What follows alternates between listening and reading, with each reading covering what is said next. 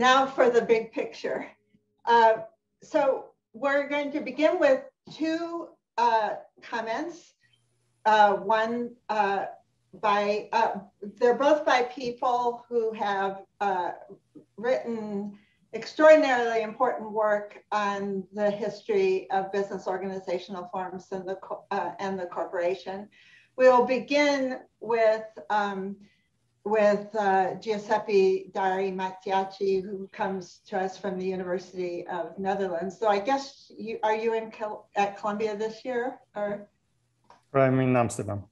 Oh, in Amsterdam. Okay, so you're up late as well. Not so late. And then he will speak for about 10 minutes, and then he will be followed by Tim Guinnane of Yale University. And then we will open the floor to general discussion. So get in the queue in the usual ways by either messaging me or raising your hand. And let's have a vigorous discussion where we figure out what this all means. All right, Giuseppe. Yeah, so thank you. I have two things to say, only the first one of which is uncontroversial. This is a great conference, and the order in which Tim and I are going is the optimal way to ensure that there will be a climax rather than an anticlimax. And the second, I will try to present a conceptual framework. Everybody who knows me knows that I'm an armchair historian who tells other people to dig deeper. And then I will connect with historical data and interpret some seemingly unrelated facts. And as you will see, I will start with something that is very similar to the very first comment with which we started this day, and end with something that is very similar to the very last answer, given on the last paper.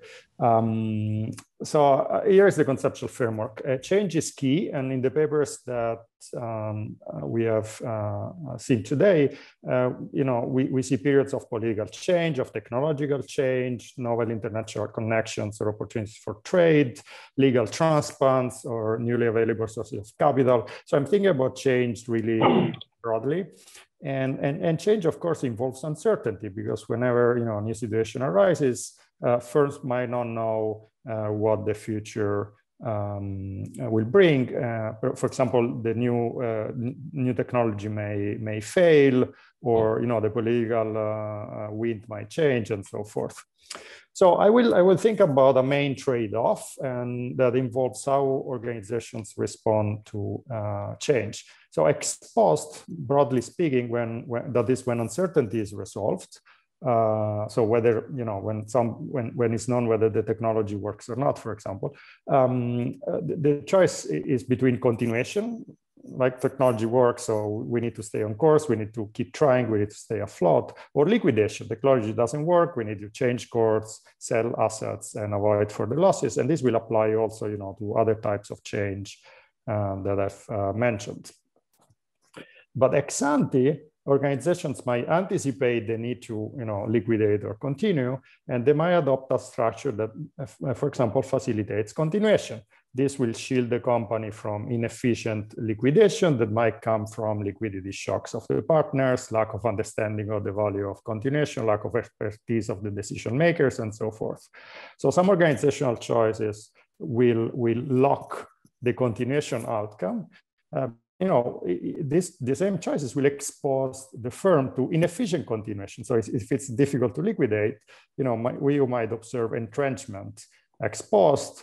So businesses that don't change course very rapidly, that assets that are sold too late, expropriation by entrenched managers, minority control groups, elites, or despotic governments, and so forth. So in a sense, I want to frame everything we have seen today as a matter of easy continuation versus easy liquidation. So, we have talked about corporate versus partnerships form. We can think about the corporate form as an organizational choice that facilitates continuation, and we might think about the partnership as an organizational form that facilitates liquidation. But we can do the same, when we think about voting power, it can be concentrated, therefore facilitating entrenchment, or dispersed, maybe bringing more voices and making it easier to change course. And the same with investor protection, whether strong versus weak versus strong investors protection along the same lines of continuation versus liquidation, and similarly with ownership. So this raises a question, and that is, to what extent the findings of the various papers can be explained by ex-ante choices rather than looking at ex-post outcomes. Ex-ante choices concerning the governance or ownership structure that is adopted ex-ante, which could be the optimally or strategically best way to balance continuation and liquidation ex-ante, right? So for instance, if a particular type of business requires easy continuation, it might be optimal ex-ante to choose the corporate form, but this may lead exposed to disastrous failures rather than orderly liquidations that might have been facilitated by partnership form. So I'm playing with something that has come out a lot during the discussion, that is the endogeneity of organizational choices, the various organizational choices that we have seen, and therefore the difficulty of assigning causes, identifying causes in these cases. So we have seen, in the US, the organizational choices made by railroads versus other companies, higher failure rates in Egypt for particular type of business incorporated under particular laws, no difference in performance in Britain, different body structure in Russia. So I'm suggesting that these different findings could be interpreted through this lens. And the implication is, of course, that differences or lack of differences in ex-post outcomes, for example, failure rates, profitability, risk of expropriation, might be the result of efficient ex-ante governance and ownership choices, which might introduce a complication, so that it might be difficult to assess success or failure of a particular organizational choice by only focusing on ex-post outcomes if the environment is such that different companies were differently exposed to the uncertainties of change, so that they ex-ante optimal or strategically optimal for the control group choices of structure. So in my own work, for example, I saw that at the early stage of the East India Company and the Dutch East India Company, although the Dutch East India Company had a much more clearly locked-in capital, there was also weaker investor protection as to the type of insight that investors could get on the way business was run. So and there also, our point was that this was the optimal ex-ante answer to different environments, which brought about different sort of risks for the two companies. So I'm suggesting that this could be what's going on in many of the cases that we have analyzed today. So I leave it here, and I think I didn't use up my 10 minutes. I'll give the floor to Tim. Okay, thanks very much for that. I do not have slides. I had slides, but I've had to rewrite things on the fly because so much of what I was going to say has already come up. So I'm not going to bore you with slides. I think for many of us, we're sick of slides at this point. So maybe that's a welcome thing.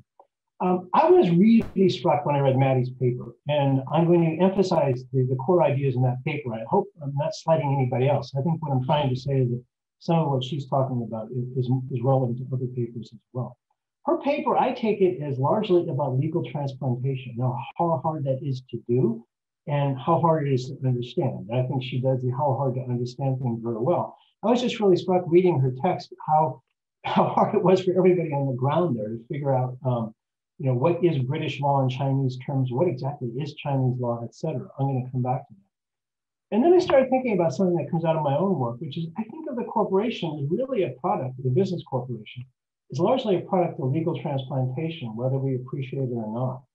The reason is it's a relatively new animal. We have 200 years really of business corporations. General incorporation in most places is not even 200 years old. In the places I'm familiar with, most of the discussion about the early charters as well as codification drew heavily on discussions of other places. Now, these discussions took various forms. Often they were insincere. My suspicion, for example, by the way, is that Alfred Marshall's not sincere in his alleged admiration of the US. So you see a lot of that kind of thing where they say, we don't want to do it this way. That's the way the British do it. That's a disaster.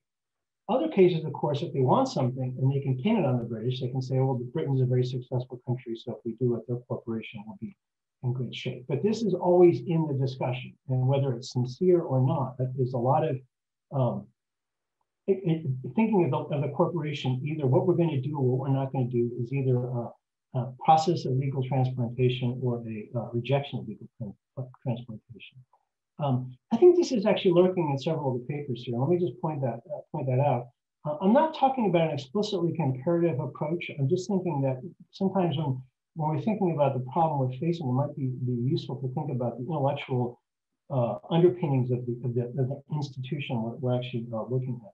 For example, in Amanda's paper, this, by the way, you may not know that Amanda and Steve are both my students. And like all good students, they routinely ignored everything I said. That's a mark of a good student.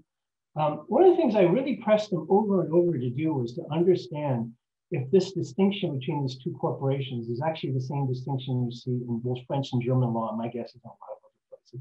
I don't know. It doesn't really matter. But as they say, they can't really track down the identity so much of these shareholders and their nationality. And someone already said it's a great idea. Was the choice of one of these two kinds of corporations in part an effort to reassure a particular kind of external investor? Now, I think as Will suggested, looking at what's listed on stock markets in different countries, that's a fantastic idea if you can do that. I just wonder if you can look at some corporations and see that, well, what they're trying to do is make this Russian thing look French, so that it will reassure French investors who are used to particular kinds of rules. And you could say the same thing about the German as well. Jihan's case, I've always enjoyed his work on the Ottoman Empire, because when you think you've encountered the nuttiest legal things possible, then you learn one more thing about the Ottoman Empire.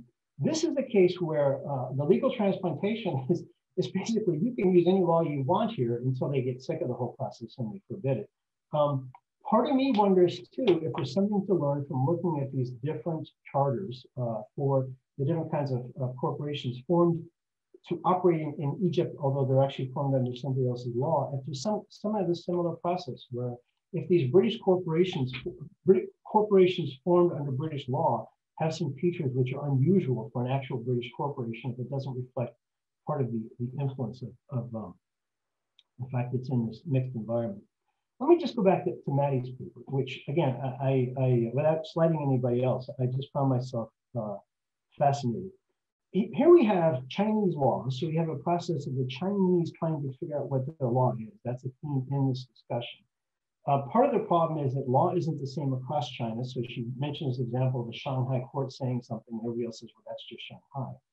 And then you have these other institutions in China, like these guilds, which don't really have legal authority, but they have something approaching legal authority. So it's hard to actually figure out what actual Chinese law is.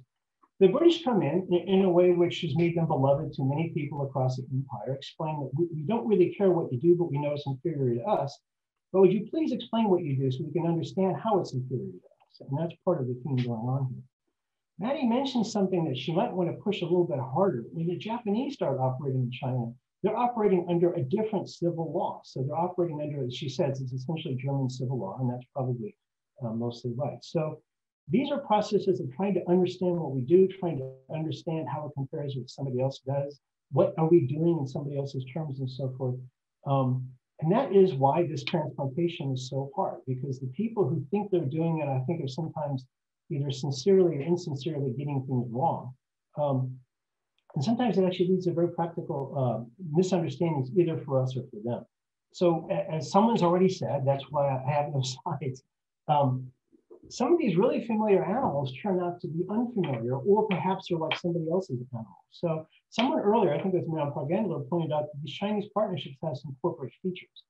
Well, they sound like corporate features because we think of Anglo-Saxon partnerships. Actually, the features they had are typical of the registration systems on the continent. So French and German partnerships had some of these what we were identifying earlier as corporate features. More generally, what the English are probably thinking, hearing some of these Chinese practices, and why that's bizarre and exotic. And it may just reflect the fact that they don't know as much about continental law as they might. And again, they might even would understand such and so. Weird, it's just different from the Anglo-Saxon law. Anyway, that's what I had to say. I hope that's big enough thought for you guys. It's about as big a thought I can get from you. I want to congratulate the organizers for assembling this great group of papers. I also want to tease Henry. I noticed something interesting about all the authors. Not a single one is a lawyer. And I wonder how that's correlated with the quality of the papers. Thank you. Thank you, Tim.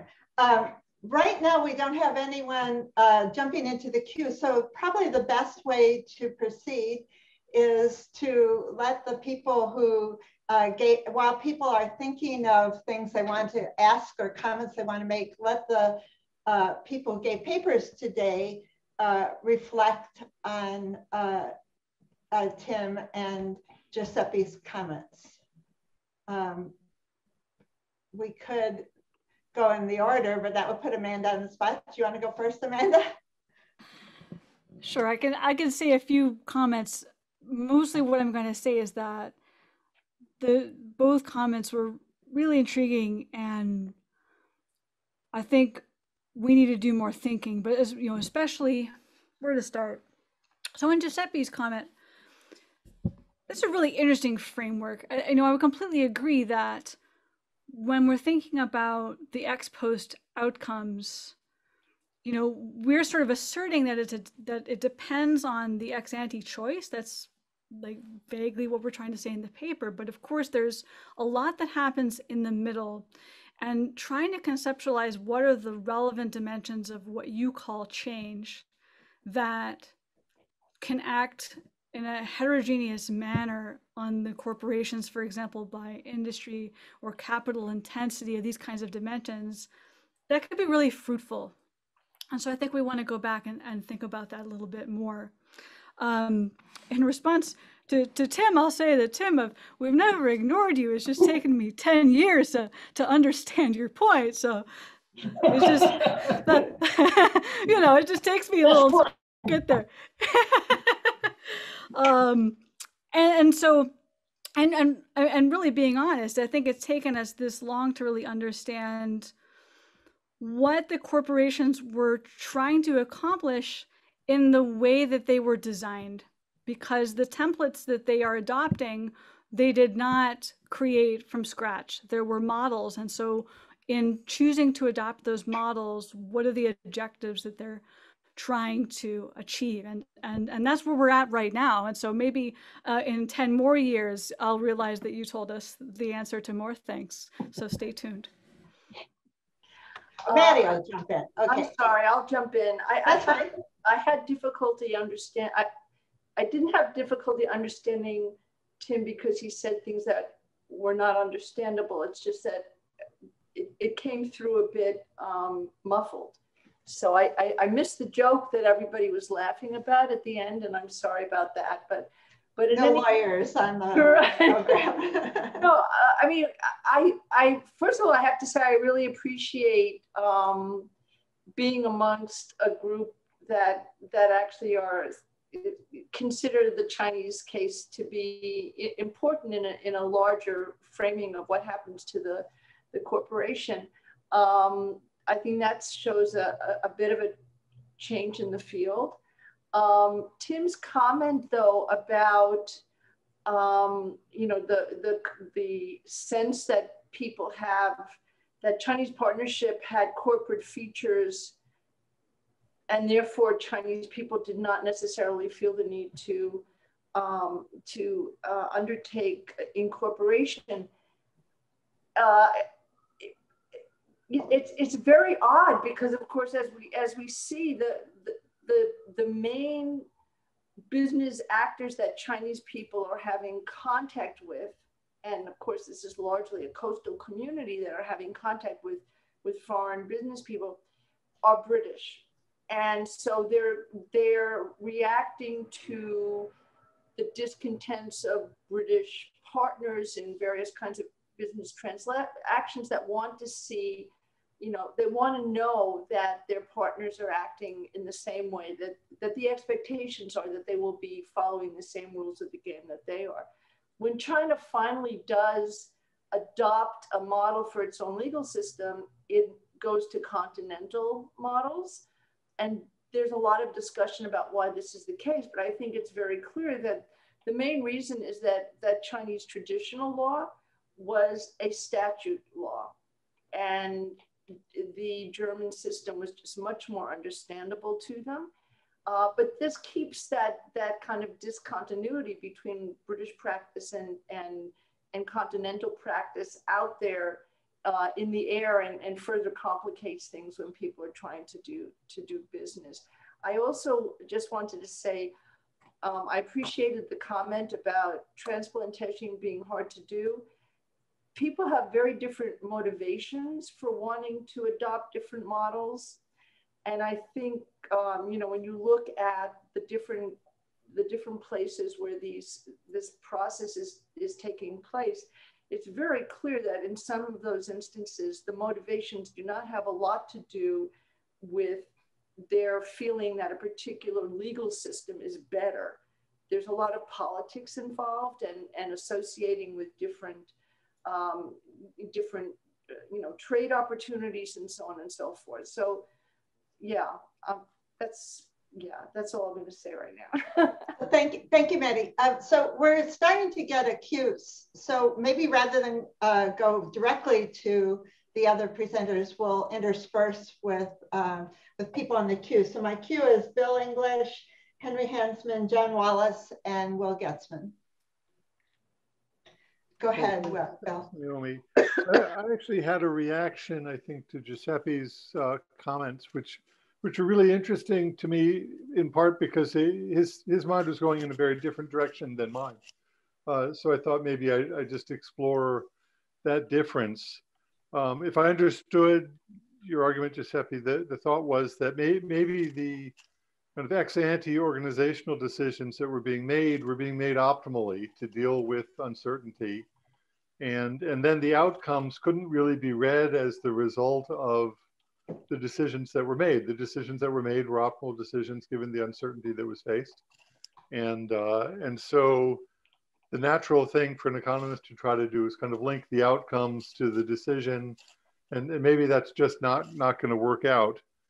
I think the reason why I say that, I was thinking about things in a very different direction, was I was thinking that the kind of the implicit modeling of the ex-ante decision is really complicated because there are so many incentive problems.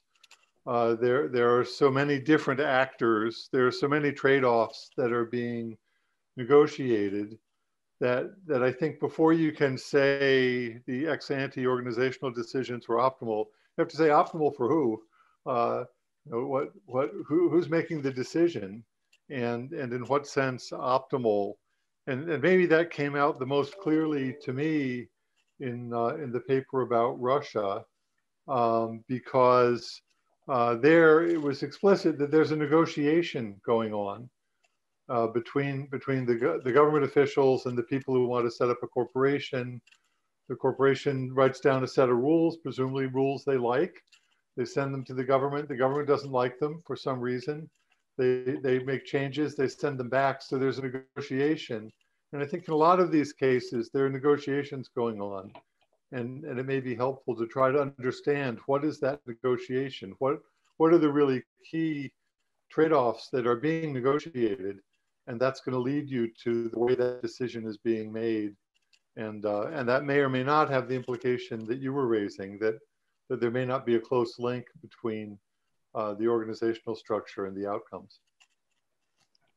I'm just going to actually let Steve in here because he wanted to respond to Giuseppe's comment, and so it would follow right on Bill English's point. Yeah, actually, Bill, that leads in really well.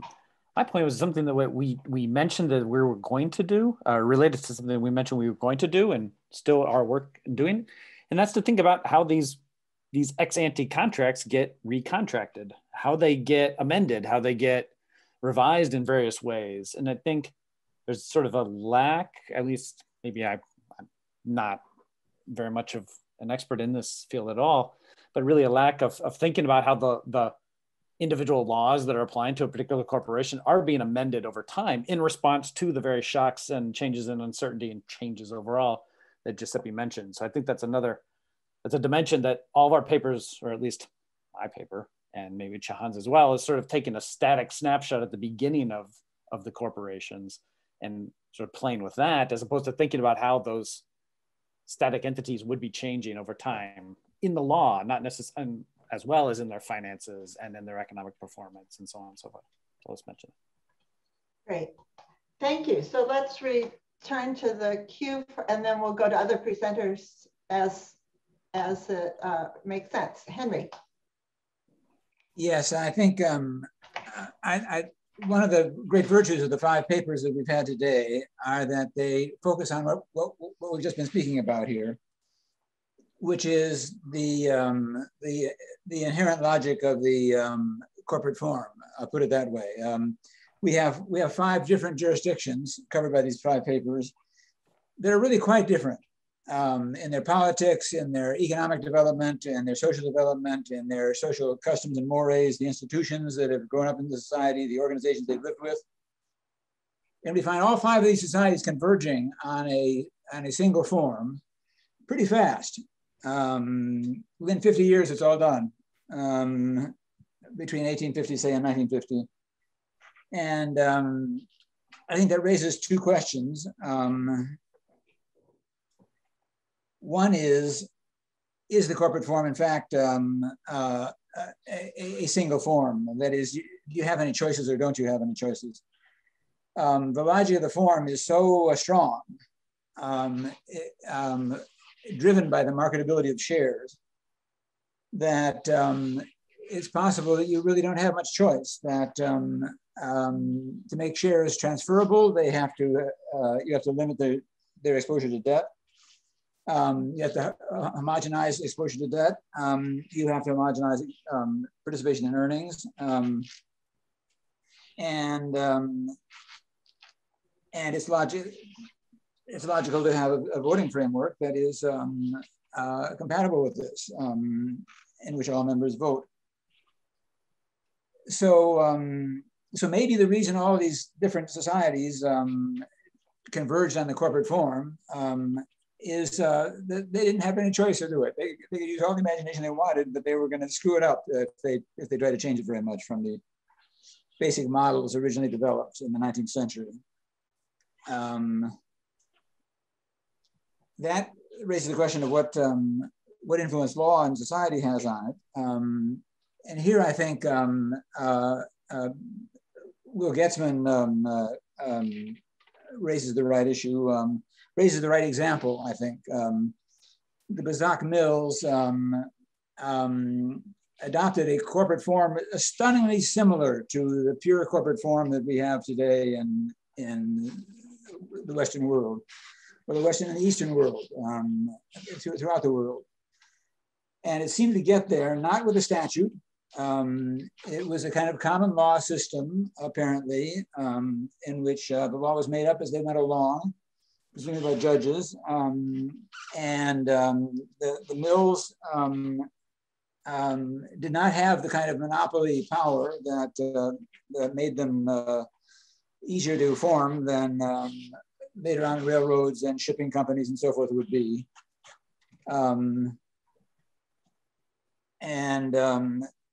They were in a competitive industry, more or less. They had some market power by by virtue of their occupancy of a particular place on the river, but arguably it was a situation where the law was fairly non-interventionist. The market forces happened to be just right and just the right magnitude to make one or a couple of corporations the efficient ownership model for the firms, and we got what you get in that sort of environment. 400 years before we get it in other environments, and by the end of the 14th century, they had already formed the Bazak Mills as share corporations. And so I think it's worth looking for examples like that, where that may be the only example we have where the corporation grows up and flowers without any obvious transplant. They weren't copying anybody. There was nobody to copy. And yet it seems, if my description of it is correct, it reinforces this notion that the corporate form has one interior logic, and the joint stock company with tradable shares has one inherent logic to it.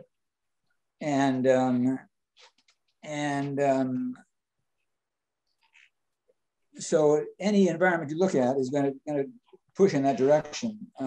Any large economy is going to be driven in that direction.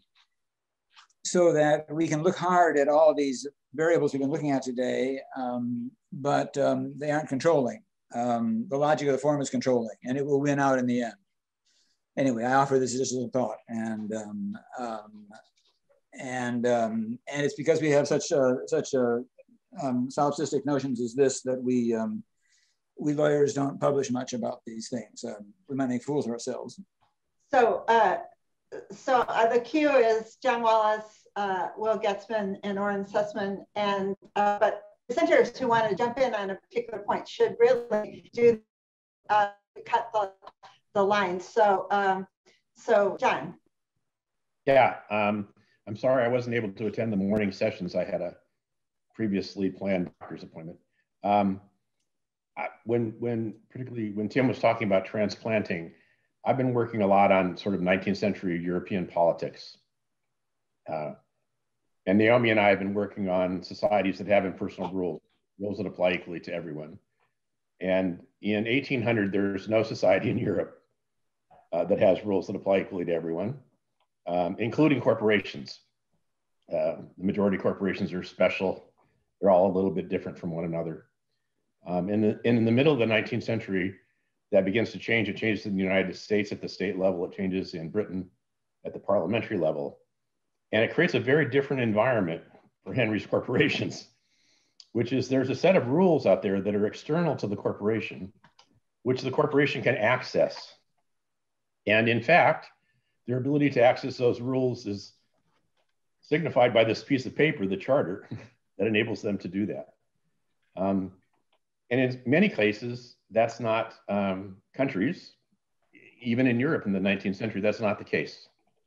There are, as someone said about, as Steve said about Russia, there's these negotiations over what the piece of paper is and what the piece of paper means.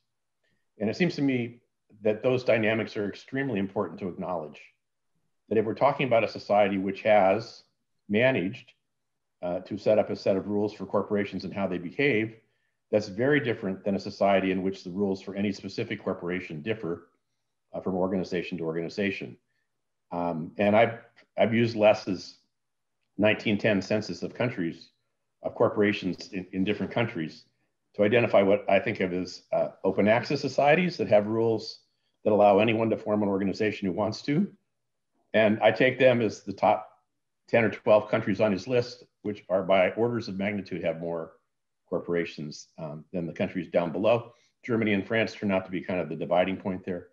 But that these questions about transplanting are going to be really important if you're moving from you're trying to transplant a model where the rules apply equally to everybody into a society in which none of the rules apply equally to everybody. Thank you. Will? Yeah, well, I think some of what I was going to focus on, I think has been already said, but I wanted to first congratulate you for putting together a conference that really focuses on this international dimension, because I think that, throughout the day, it's being able to investigate the corporation and its development as it kind of clashes with the various kinds of cultures and norms is a great way to learn about what worked, what didn't, how things, evolved. But, I thought for me, the focus on the papers on Russia and Egypt and China were wonderful because all of those countries, had to deal to one degree or the other with this notion of imperialism, that it was a matter of, I don't know, how much should we adapt to this?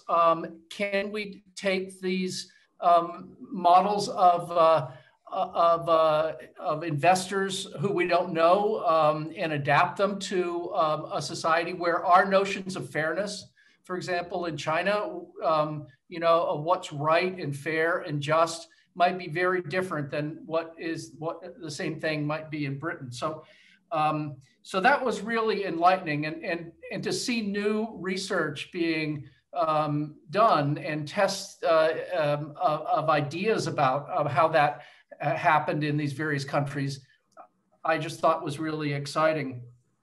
The broader theme about equity is kind of another thing that we've been kind of imagining, because these corporations can always be thought of as some kind of exploitative institution within society and so forth. But the thing that comes out of all the papers is the notion that, to get investors to commit their money in return for a piece of paper that says they'll get something in the future requires not just a robust set of rules that you could borrow, but a set of rules that you then have to adapt every time somebody figures out how to cheat, deceive, tunnel, and so forth. So anyway, it was a great opportunity for me to think about all of these things. And I just want to congratulate the presenters on wonderful work, and thanks for inviting me. So thank you all. Oren Sussman, and then Eric wants to jump in. I wanted to echo the point made by Bill English in a slightly different way. I think that I was surprised by the extent that a group of historians are some of them at least, historically minded lawyers, are excited by the conceptual framework of corporate finance, namely 3 periods, ex ante, interim, ex post, contracting, executing, etc., where at least 3 of the countries that were studied are what we call today transition economies, and they are still transition economies: Russia, China, and Egypt. If I'm thinking about Egypt, this is a country where a family of soldiers is trying to take control from a crumbling empire with the help of an external power, England. So it's the Muhammad Ali dynasty taking over from the Ottoman, and the Brits are helping. And in addition, this is a country which is pioneering a process of secularization, which is not over yet in the Arab world. In a setting like that, you write something on a piece of paper. You have no idea how an English judge will look at it, how your trading partner who doesn't know English will think about it. Who do you have to pay in order to get enforcement? This background, I don't know enough about doing business in Egypt during that time, but I just find it hard to believe that it didn't have a stronger effect on the way people did business than the way that it can be captured by the boring ex ante, interim, ex post optimal contracting that corporate finance people like me like to put in their papers. Eric? So I just wanted to quickly respond to something Giuseppe said and something Tim said. I found both discussants' commentary very stimulating, and anyway, I just thought I'd offer my perspective. So one of the observations Giuseppe made, or the conceptualizations, was to ask whether we should think of like corporations with different ownership structures as representing, you know, the outcome of an ex-ante choice or not. And an interesting thing about the United States in the period that I'm studying is that irrespective of the benefits from the standpoint of like the functioning or the governance of a corporation, there was another really important consideration when it comes to the distribution of ownership, which was explicitly political. So there's a lot of enthusiasm, especially around 1910, 1920, for some kind of like ownership society conception of capitalism.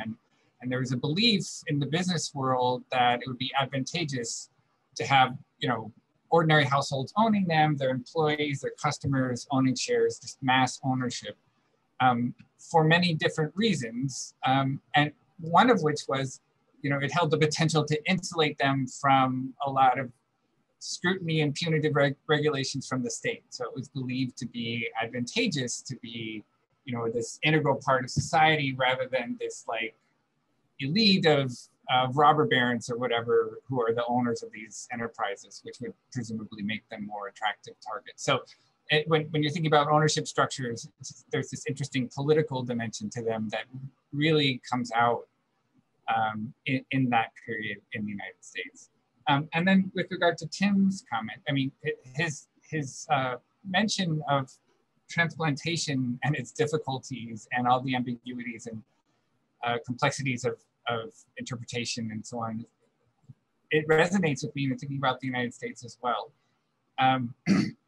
You know, people ascribe this enormous significance to the legacy of the common law implantation in the United States. This is, of course, another transplant country. But when you look at the world of business and law, you know, by the turn of the 20th century, you know, it's the product of all this local adaptation. And it starts to become this much, even though it's a transplant system, it becomes very much this indigenous system of law. And there's all this incredible innovation that happens in response to changing conditions and in response to political pressures, and so on. And so the fact that we're seeing it, you know, 100 and some years after the common law, or much longer than that actually.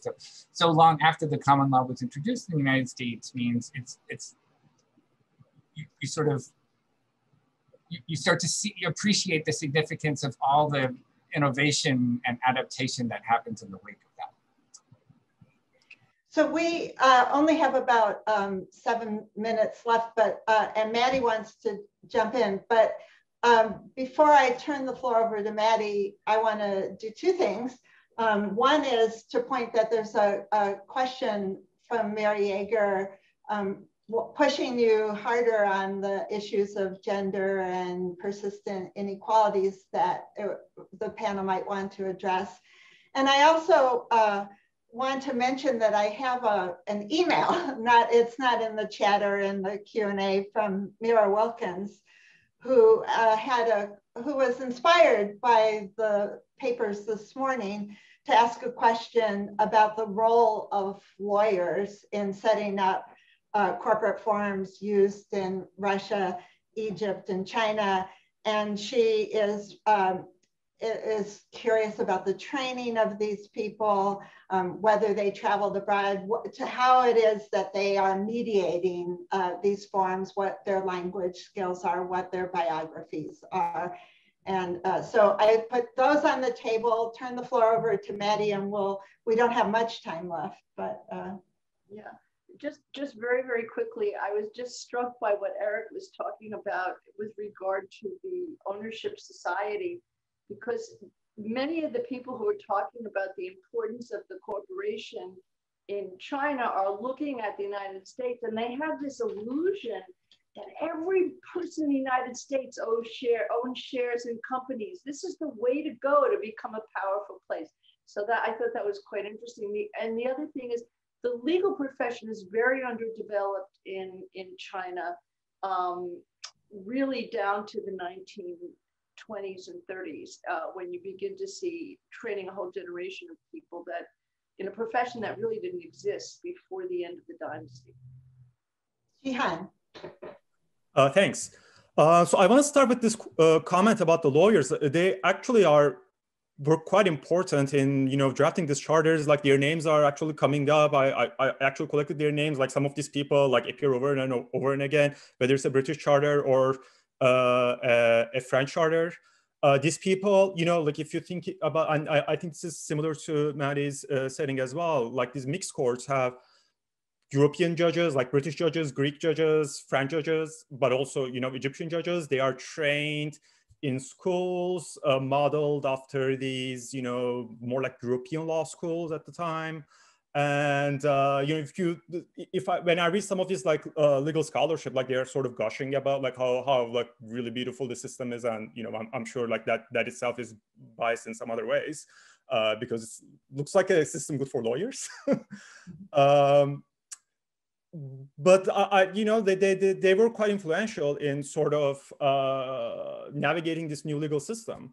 And when this is important for understanding the transplantation process as well, which is really at the heart of this, I find, because like they're adopting this law, and it is, I mean, I wouldn't say totally alien in the sense that, things like limited liability, things like that they existed, right? I mean, so it's really this like legal personhood, and like that idea is sort of new that they have to deal with.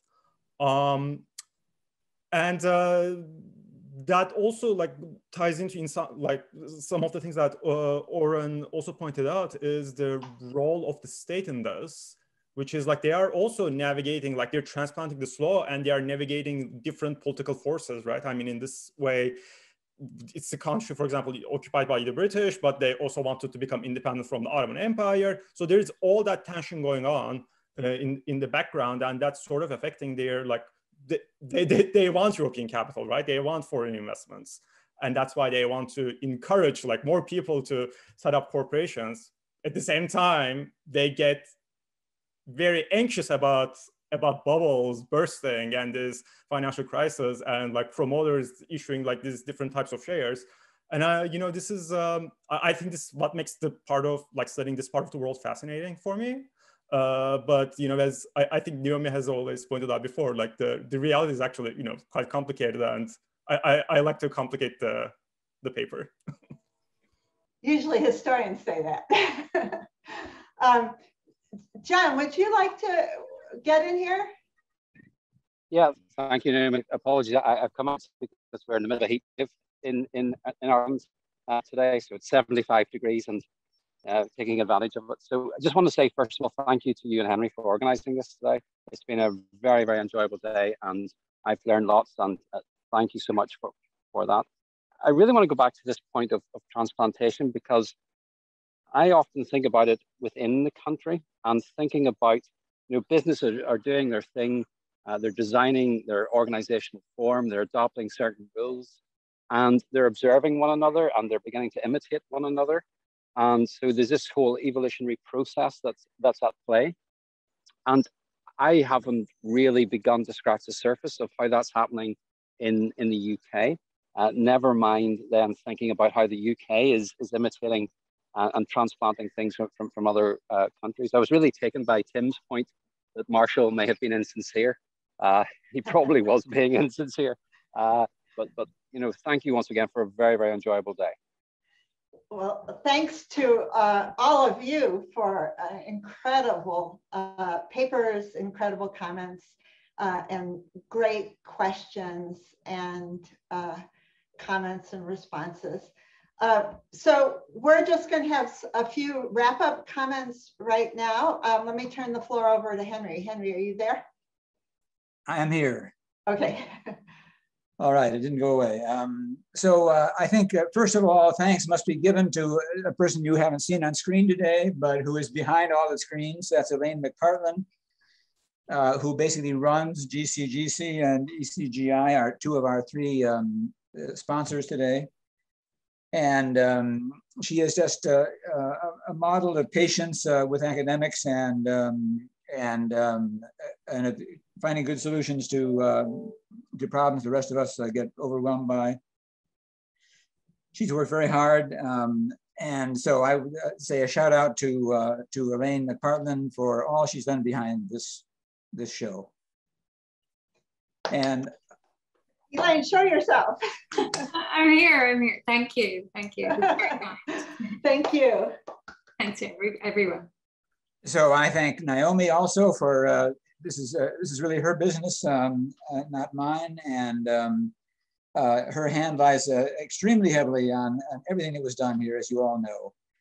So she has been just terrific intellectually and organizationally, and my heartfelt thanks goes out to